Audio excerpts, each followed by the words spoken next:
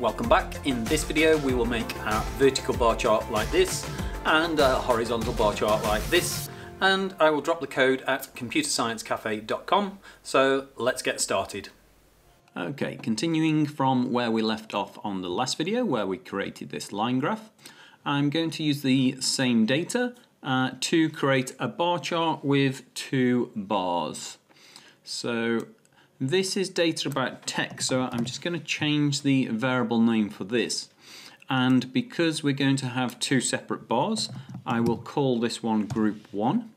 And then when I bring in the data for the other bar, I will call that group 2.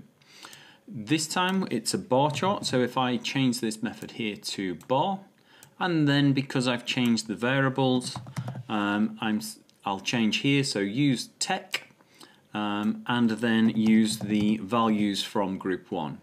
I can keep the same title, the same X label and the same Y label, and if I run this now, so here we have the bar chart so far with one bar in there. I'm going to want two bars. Now, two things. The bars here are too wide for me to fit two bars, and the bars at the moment are showing are centered on each of the markers. And what I'm going to need to do is to say I want to move this bar to the left of the marker to give space for the next bar to go to the right of the marker. So the first thing, I can change the width. So for example, if I do width equals 0.4, that will make that bar thinner. If I just run this again, okay, and we can see now that each of those bars is thinner, which is starting to give us more space for the next bar. The next thing I want to do is move this to the left of the marker. To do that, I'm going to have to temporarily replace these values with numbers. And to do that, I'm going to import NumPy. So import NumPy as NP.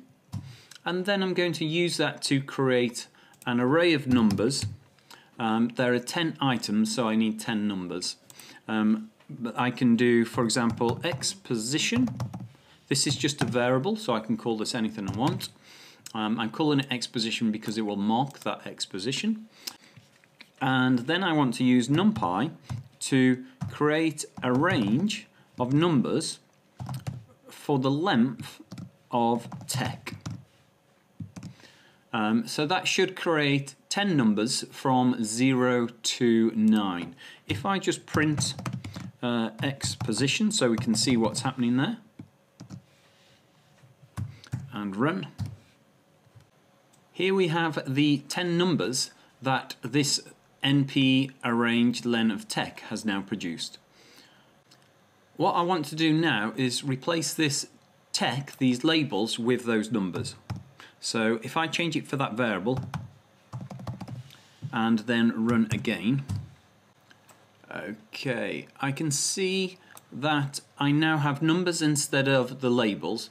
And what I can do now, as for example on this number 4, this bar is in the center of that number 4 and I want to shift it to the left. So I can actually do, for example, 4 minus 0.2 will shift that bar to the left. If I have a look now at doing minus 0.2, so the X position number, which in the example would have been 4, minus 0.2, if I run this again now, we can see that those bars have now shifted to the left of each of these numbers placeholders. I can now introduce the second bar because we've created space for it on this chart. So if I copy in some more values, so here I have some values for group 2, and then if I copy this and change group 1 for group 2, and this time instead of being minus 0.2, if I make this plus 0.2, it will go to the right of that marker. Okay, looking good so far. We have two bars in, they're in the right place and they look okay. The next thing is I can now change these values back to the tech labels. To do that, I can use the ticks method. If I do plt and xticks, and then what do I want? So the x position, use the x position, but show tech, which is the list here. So I'm using this, but I'm actually showing the user tech. If I run again. Okay, so we can now see that the labels for the tech have come back and this chart is looking pretty good. The last thing I'll do in this video is just add the legend. So here I can say label equals group 1, and then here label equals and group 2. I then need to tell Python to show that, so plt.legend, open brackets, close brackets, and I think that should do if I run again. Okay, so I now have a nice neat bar chart with 2 bars in. Okay, now we've done a vertical bar chart, let's just have a quick look at how to change the code to make a horizontal bar chart. So moving on from the vertical bar chart, just a few simple changes for the horizontal bar chart. Firstly, if I just put bar H here, so that stands for bar horizontal, I then, instead of the width of each of those bars, I now need to do the height. And then the last thing I need to change after that is, because here I've got the X ticks which replace the numbers across the horizontal for the values from this tech list, I now need to change that for Y ticks so it changes the values across the vertical. Okay, if I run this now, okay, so we can see that the chart is looking good.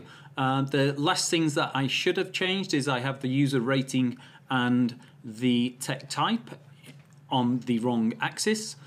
So I can just make a simple change here. So I can change this one to Y and this one to X, and then run again.